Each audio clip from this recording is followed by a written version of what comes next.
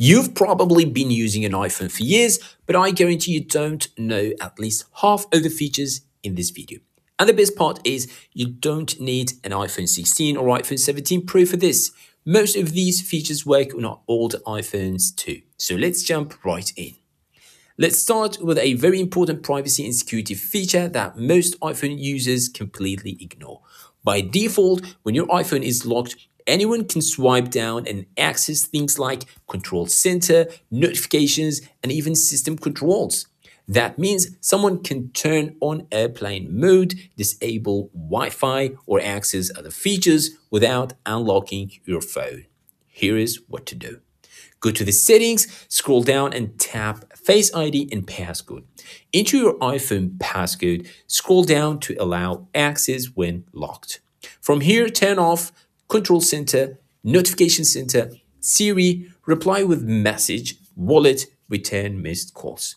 This simple change makes your iPhone much more secure. The next one is perfect if you have kids or if your iPhone is often in someone else's hands.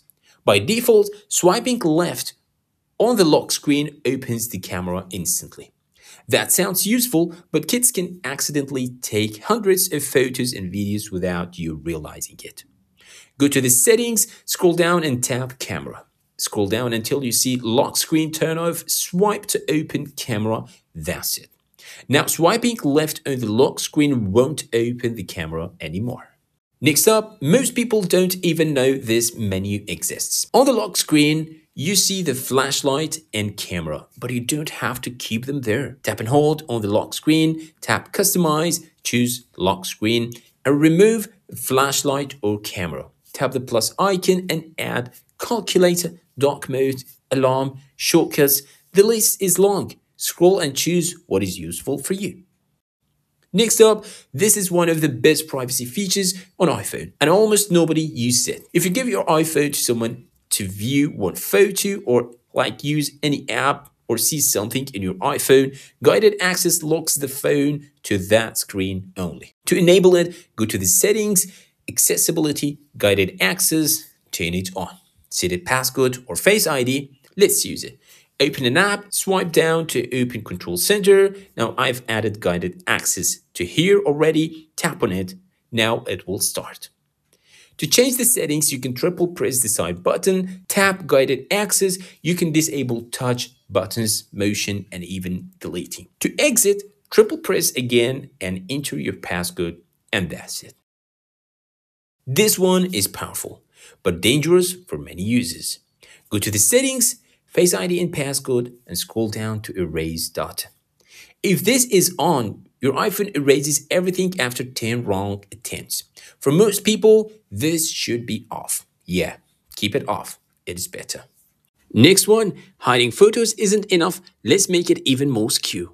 First, hide photos, normally in the Photos app, then go to the settings and scroll down to the apps and search for photos. Turn off Show Hidden Album. Now the hidden folder disappears completely from photos. Two-step protection, much better. If you take a lot of photos, this will save you tons of time. Open the photos, tap search, and type words like table, car, food, or documents. iPhone uses AI to recognize objects and even text inside photos. No scrolling, just search. You can hide full home screen pages without deleting apps. Tap and hold on the home screen, tap Edit and edit pages, and check any page you want to hide, tap Done. Apps are hidden, not deleted, and you can bring them back anytime. If you have many pages on your iPhone, scrolling one by one can be slow and annoying. There is a little known trick to move between pages much faster. On your home screen, look at the dots at the bottom, those little page indicators. Instead of swiping slowly, tap and hold on the dots. Now slide your finger left or right. You'll see all the pages move quickly. This is super helpful if you have 5, 6, or even 10 pages of apps. I use this all the time. It saves a lot of scrolling and makes my phone feel faster. Number 10, did you know you can move several apps at the same time instead of dragging them one by one? Not only moving them, you can remove them from the home screen by this. Now tap and hold one app until it wiggles without lifting your finger. Tap other apps you want to move. They'll stack together like a little group. Now drag them to another page or all the way to your app library. This is perfect for cleaning your home screen quickly. For example, I cleaned 2 full pages of apps in under a minute with this trick. Let's move to the next one. Sometimes you download an app, but it doesn't show up on your home screen. This can be confusing for beginners. Go to the settings, then home screen, look for the section newly downloaded apps, choose add to home screen. From now on, all your downloaded apps will appear automatically. No more hunting in the app library. This is one of my favorite customization tips. It makes the iPhone home screen cleaner and easier to see. Tap and hold anywhere on the home screen, edit, and then customize. You'll see an option for large app icons. You can also enable a darker background. With bigger icons and a darker backdrop, the app visuals pop out more and it's easier on your eyes, especially at night. Sometimes you go deep into settings. Maybe you're in Wi-Fi, network, advanced, options, okay? Swiping back page by page can take time. Simply tap and hold the back arrow at the top left corner. You'll see a list of all the previous pages you visited. Tap the one you want to jump straight there. This trick is a huge time saver. I use it when checking settings for battery, Wi-Fi, or app permissions. Long pressing apps isn't just for moving them.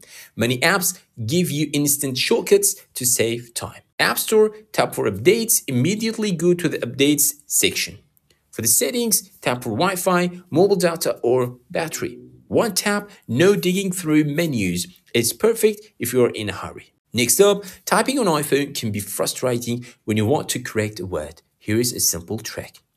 Tap and hold the spacebar, slide your finger left or right to move the cursor freely. You can place it exactly where you want. I use this constantly, much faster than tapping letters repeatedly. Next, want to add a new keyboard or change a setting without digging through menus? Now here's what to do. Tap and hold the globe icon on your keyboard, a menu pops up, select keyboard settings. From here, you can add or remove keyboards, enable features, or adjust preferences. This is especially handy for people who switch between languages often. Here again, if you type the same phrases all the time, like emails, addresses, or even a signature, text replacement will save you a lot of time. Go to the settings, general, and keyboard and text replacement. Tap to create a shortcut. For example, type double add and it autofills your email. Another example, double P fills your home address or maybe your password. It's fast, smart, and especially useful if you send a lot of messages or emails. Next up, tired of typing your Apple ID password every time? Yeah, go to the settings, Face ID and Passcode, enable iTunes and App Store, and even for the purchases. Now, a glance at your phone is enough to approve downloads or purchases. This is another underrated feature. Whenever you log into apps or websites, saved passwords appear automatically. Face ID authorizes them instantly, no typing, fast and secure. I personally use this every day. It saves minutes every time I log in somewhere. The last one, did you know you can scan documents directly from the Notes app? Tap and hold the Notes app, choose Scan Document, capture the page, crop and rotate it if needed, save it as a PDF inside Notes. No extra apps required, perfect for bills, school papers, or receipts. And that's it, guys. If you learned at least one new iPhone feature, hit the like button, share with your friends, and subscribe for more iPhone tips like this one. I'll see you in the next one.